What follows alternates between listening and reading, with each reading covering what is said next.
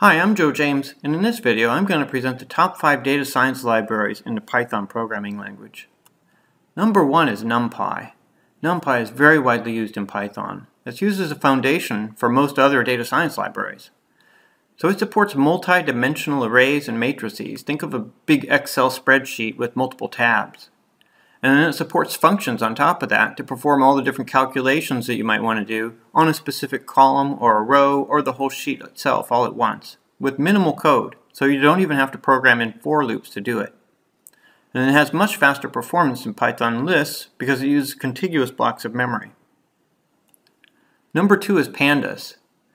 Now Pandas provides flexible data structures that make working with relational or labeled data very fast, easy, and intuitive, because you can access a block of data by just using its label. So relational data might be like a SQL data import or a spreadsheet. It performs math and statistical operations on time series data. So series data, think of one-dimensional data, or data frames, multi-dimensional data. Number 3 is MatPlotLib. MatPlotLib is really the ultimate data visualization tool.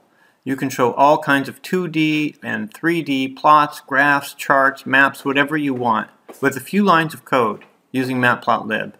And there are a bunch of additional libraries based on MatPlotLib that extend its functionality even further.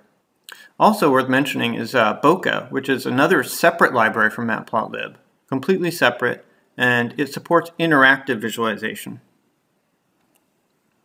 Number 4 is Scipy.